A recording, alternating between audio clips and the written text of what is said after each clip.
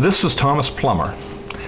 In 2011 I decided to build a near reproduction of the Oxford dry pile, a scientific instrument which was placed in service in 1841 and has run continuously ever since.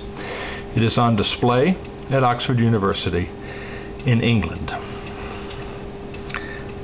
What you will see here is a small brass ball banging back and forth between two brass bells.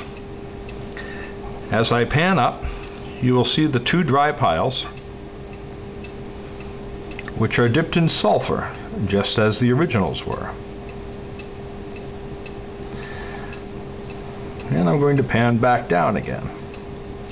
What intrigued me about this device was that it's one of the 3 longest running scientific experiments in history, and is quite famous in its own right.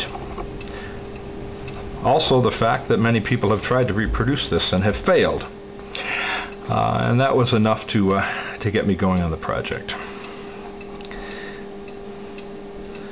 And there we go. Will this last for 174 years? I have no ideas. Thanks for watching. Bye-bye.